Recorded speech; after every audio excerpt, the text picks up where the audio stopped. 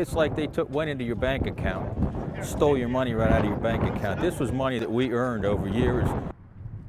Yeah, frustration. A Teamsters union retiree says he's going to lose most of his pension.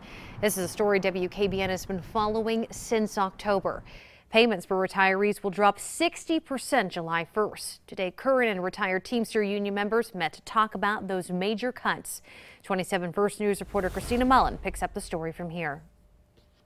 Teamster Drive in Youngstown is full of cars. Union members are waiting to hear what's going on with their pensions. We're informing people because we don't feel that the pension fund Central States is not reaching out to these people, let them know what's happening, other than one letter saying it's going to happen.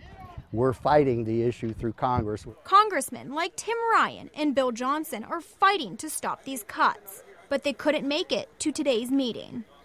They're working to stop these draconic cuts that will kill and maim these people. Right now, the plan will cut pension payments by 60% starting July 1st. I probably put in $410,000 plus in this pension fund, and it looks as though I'll never see it, not while I'm alive. That's a dirty shame. That'd be kind of like someone's working for $12 an hour. They come to them at the end of the day and said, okay, starting tomorrow, you're working for $6 an hour. You don't have a choice. The problem? There's not enough people paying into the plan. 30 years ago, there was one retiree for every 5 active workers. Now there's only one worker for every 3 retirees. And a lot of these people are at this meeting have still got house payments, car payments, trying to put their kids through college, and to me it's nothing but a slap in the face.